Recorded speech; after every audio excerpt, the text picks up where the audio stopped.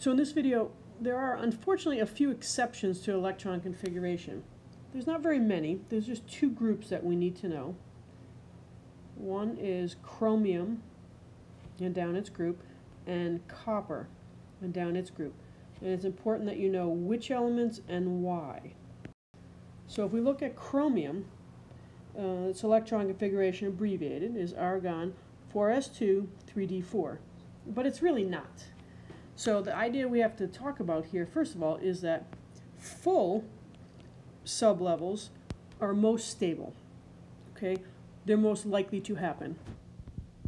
A half-full sublevel is almost as stable. And then a partially full sublevel is really not very stable at all. So for instance, if you're talking about the S sublevel, S2 is full, so that's the most stable. S1 is half full, so that's almost as stable. It's only a little less stable. For D, full is 10, that's best. D5 is half full, that's next best.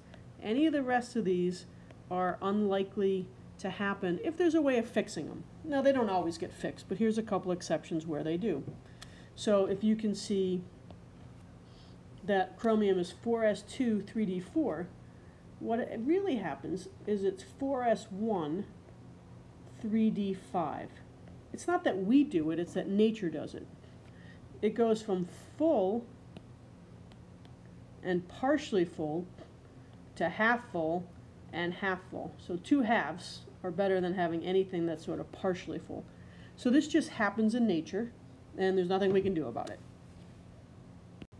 So in that group, chromium, molybdenum, tungsten, and Sg, seaborgium, instead of 4s2 3d4, it's 4s1 3d5. Instead of 5s2 4d4, it's 5s1 4d5. Same thing with tungsten, although there's those little F orbitals in there to annoy us. And same thing with seaborgium. The second exception comes with copper and its group, and perhaps you can already see that 4s1 3d10 is going to be better.